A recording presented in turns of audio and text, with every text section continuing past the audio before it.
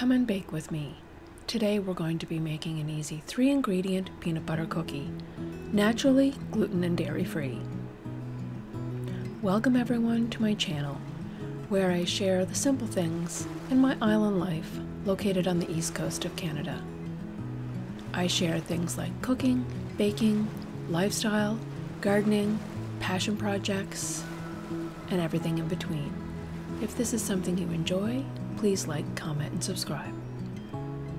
So first off, we're going to be adding 1 cup of your favorite peanut butter.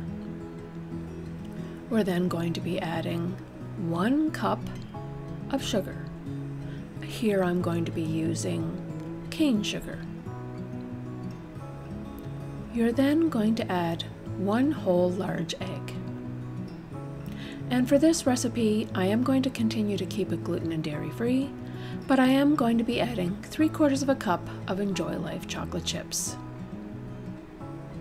This recipe is naturally 3 ingredients and gluten and dairy free. Any modifications you make to it, you might want to continue to keep it gluten and dairy free, since that's the focus on this channel. Once we have everything combined, I'm then going to be taking a parchment lined cookie sheet and rolling about 2 tablespoons of cookie dough into my hands and placing it on the cookie sheet. Once I have done this, I'm then going to be taking a fork and pressing them down slightly. This is going to leave the nice decorative fork mark in your cookies, as well as make them more even and easier to bake to perfection. We are going to be preheating an oven to 350 degrees and baking these cookies for 10 minutes. If you enjoy this content, be sure to like, comment, share, and subscribe, and hit that notification bell while you can be notified every time I upload new videos, as this really helps support my channel. We've been growing lovely, and I appreciate every one of you. Thank you for being here.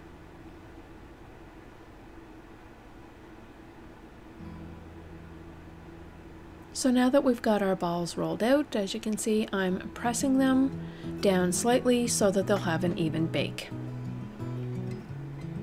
Now for Christmas, I got myself a Gourmet air fryer, convection oven, dehydrator, toaster oven, everything all in one, as you can see here. If you would like me to do a review on this air fryer, I had kind of upgraded from just a small traditional basket air fryer. So if you would like me to do a review on this air fryer, I'm setting it here on convection oven, setting it at 350 for 10 minutes, and then you start it up and it will preheat. If you would like me to kind of go over the pros and cons, if I like it, I have a small apartment, so it is really great to kind of reduce the heat in the summer. Also, when you're just only cooking for yourself or 1 or 2, it will allow you to just do things a lot more simply on your countertop without using your big oven. So as you can see here, once it's heated up, it will have an add food and beep and flash at you. So I'm placing these cookies in the air fryer on convection bake in the middle rack. So they are going to bake for 10 minutes, and I'm going to show you those as soon as they're done.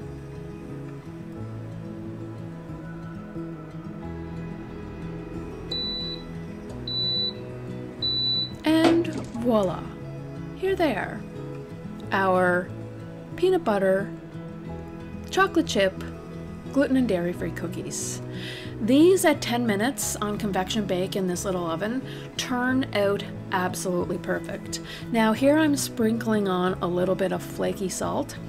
This will complement the sweetness of the peanut butter and the chocolate and level them up a notch.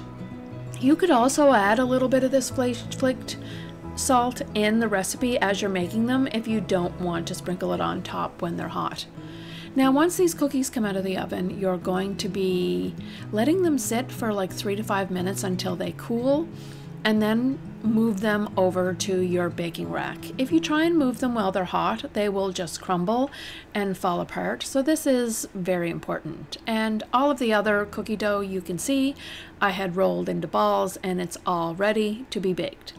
So you would repeat this process until all of your cookies have been baked to perfection. Now this took me 3 rounds, so it took me 30 minutes to bake all of these cookies, which is still a pretty quick recipe to pull together.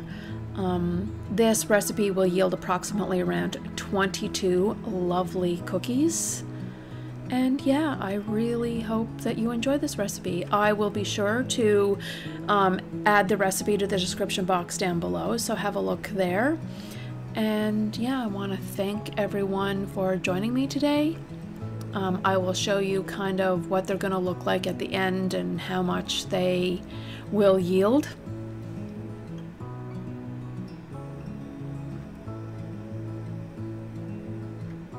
So here we're showing you our second batch of cookies as they come piping hot out of the oven. Now, if they happen to last very long, you can just store them in a parchment lined container. You can put them in the fridge if you want to have them nice and cool, or on the counter will be fine. I personally don't think they're gonna last that long for you to have to store them very long, but at least you have the option just in case. And there you have it, our naturally gluten and dairy-free peanut butter cookies. Thank you for coming along with me today, everyone, and joining me. I'll see you all soon. Bye-bye.